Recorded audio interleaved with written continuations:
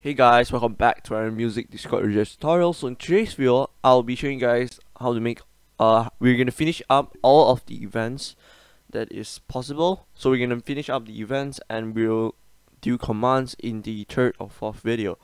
So we're gonna continue doing some boring stuff in today's video. So yeah, bear with me. Alright, so this is the docs. There is a few events that we're gonna cover in today's video. So I'll link this in the description if you wanna join. If you wanna see the docs and follow along. And then, yeah, just go to index.js and then everything you just need to add a dot on. Alright, it's kind of laggy right now. Let me just zoom in.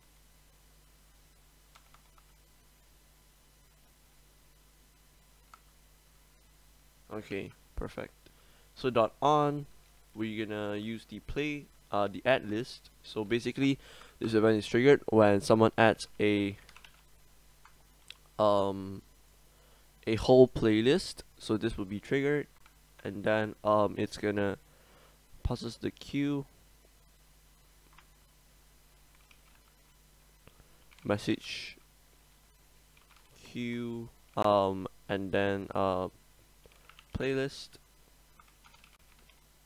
Okay, and then we can just copy this thing actually. Message the channel to send added song. We can just copy this and just send it over here. Okay, so add list, and then it's just gonna say added song names, format, duration, blah blah blah blah.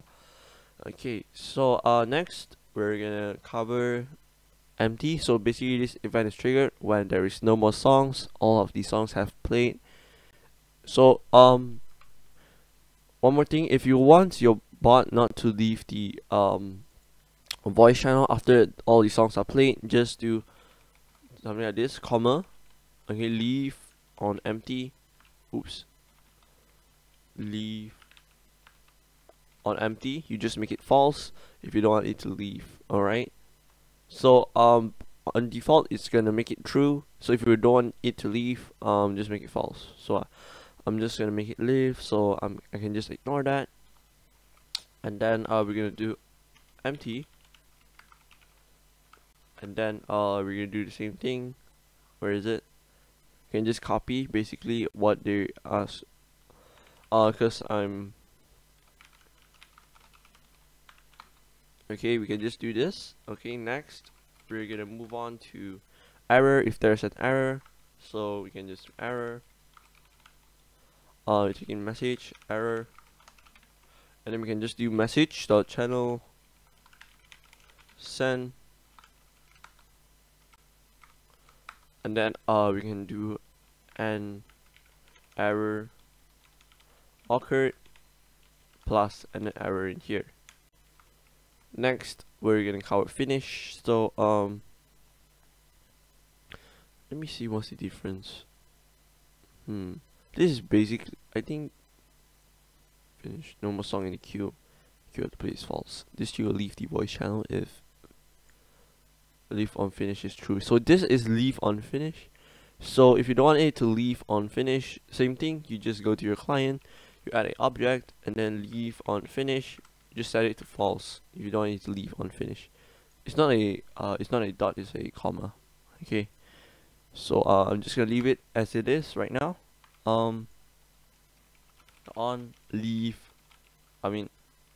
finish, and then we're just gonna copy the same example. Just copy it like that. It's way easier. Alright, and then next we're gonna do dot on init queue. I don't think this is necessary, so let me just come in here. So you can see here no related.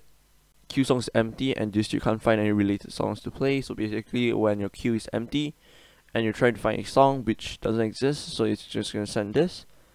Alright, so we can just copy the same thing. Actually you can just do it like that, it's way faster I think. Yeah, we can do it like that. Okay, let me just copy and paste it in here. Okay, next we're gonna move on to playlist. A method after this tree plays the first song of the playlist and adds the rest to the queue. Okay, so same thing. We can actually just copy this. If you can customize your message, obviously, but I'm just gonna use the default one. Oops. You just copy from the .on function. Okay, playlist. Next will be play song. I think we already did play song. Yeah, we already did play song, so you can skip this. Search channel. So search songs is true. So to turn on this, if you're not using let me just show you. So if you go to your player again and you didn't do this, you never do search songs true, you can just ignore that event. Alright, so basically search song true, it basically sends an embed of options for you to choose from.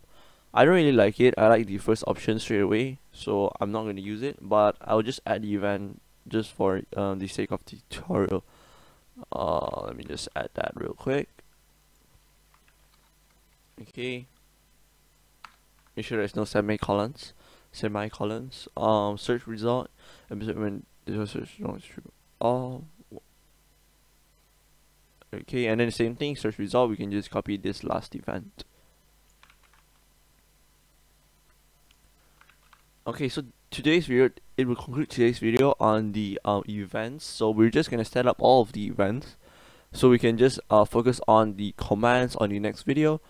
So yeah, make sure to finish up all of the events. It's pretty simple. You can obviously can customize all of the messages. You see, you get the queue property. If I do queue dot, you'll see a lot of properties. Alright, you can use all of these. Yeah, alright, so if you want to see the part 3 of this music series, make sure to leave a comment down in the comment section stating that you want to see the third video, I guess. So yeah, other than that, have a nice day. See you again in the next video. Bye.